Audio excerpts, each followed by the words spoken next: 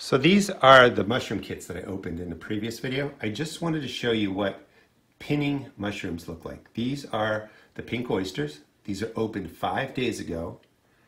None of this pink growth was on there. And 5 days later, right down there, that's your pinning mushrooms.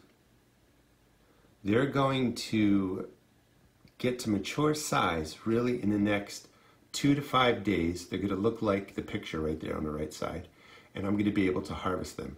But they're growing incredibly fast. It's pretty amazing. I'm just, giving them a spritz with the sprayer that comes with the kit twice a day. But the stuff below, the pins below, looked like this 24 hours ago, and they've already expanded. So this is what, mushroom pinning looks like. After this, in about 5 days, I'll be able to harvest mushrooms.